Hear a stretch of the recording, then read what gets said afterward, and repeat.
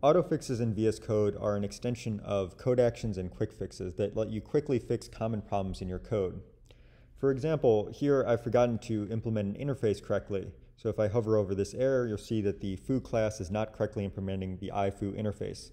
When I click on this error, a little light bulb shows up, and that light bulb indicates that there are code actions available at this current file location.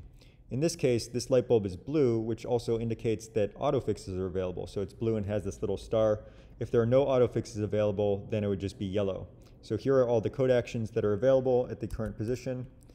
And if I go back here and then now hit the autofix keyboard shortcut, it goes and automatically implements the interface.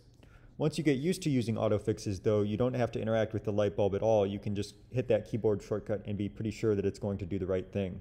So here I have a missing super call in my constructor. I'll just put the cursor on the error here, hit the autofix keyboard shortcut again, and it automatically goes and adds that super call.